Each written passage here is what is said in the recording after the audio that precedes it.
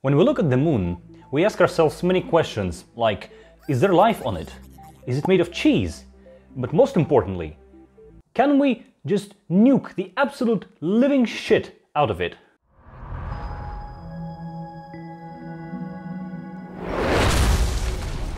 In 1945, a group of researchers in Los Alamos were about to test their new doomsday weapon that would unleash power of atom itself onto the world. At some point, some of the more reasonable ones among them asked, wait, can't we accidentally ignite the atmosphere and kill all living things on the planet? And the rest were like, USA! USA! USA! And it was all fine and dandy. The atmosphere did not catch on fire, so in the coming years humanity got much more comfortable bombing random places for shits and giggles, and nowhere else was this more prominent than in the biggest dick measuring contest in history, the Cold War. On the opposing sides of the table, pun intended, we had our two familiar rivals. On one hand, US, on the other hand, Soviets.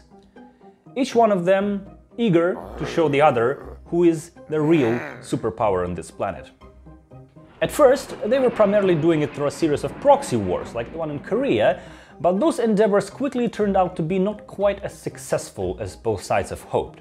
They needed another way to demonstrate just how long their collective pee-pee was. It needed to reach the space itself.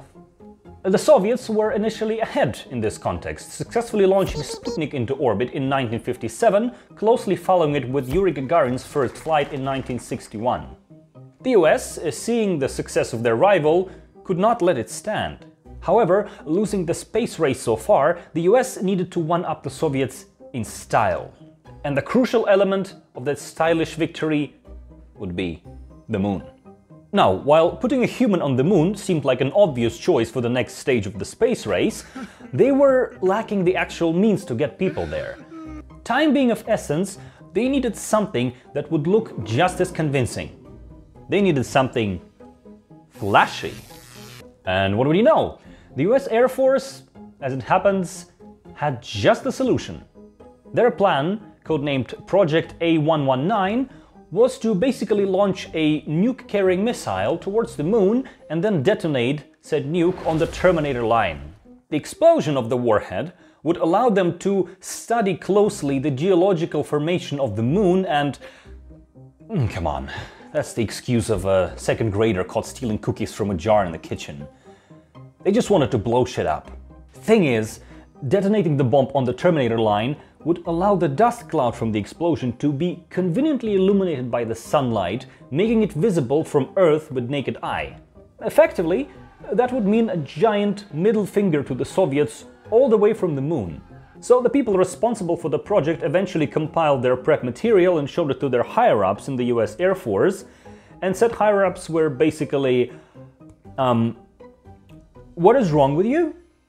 Somehow, in a display of common sense so rare during the Cold War, the higher-ups realized that perhaps it was not the best idea to launch a nuke-carrying missile with untested technology above your own country, potentially dropping it on your own citizens. Secondly, remember, the goal of sending humans to the moon was still on the table, meaning you should probably not cover the moon with radioactive fallout if you plan to send your astronauts there in a couple of years.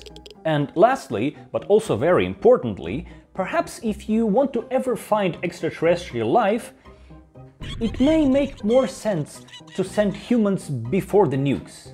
In 1996, the beloved astrophysicist Carl Sagan famously said, "The significance of a finding that there are other beings who share this universe with us would be absolutely phenomenal.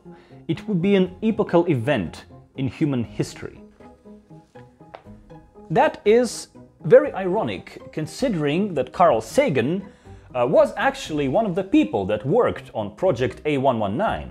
I guess one way to answer the question on the existence of extraterrestrial life on the moon or elsewhere is just to make sure that the answer to that question is a definitive no. Luckily for Carl Sagan and the rest of us, the project, as metal as it sounds, never actually came to fruition. The nuke in turn was eventually swapped for Neil Armstrong and Buzz Aldrin. A pretty solid substitution, I would say. And that's it for today's story. Don't forget to like and subscribe if you also do not want to nuke the moon. And don't forget to check my previous video about a killer plant that people have accidentally spread across multiple continents, and which is now a ticking ecological bomb.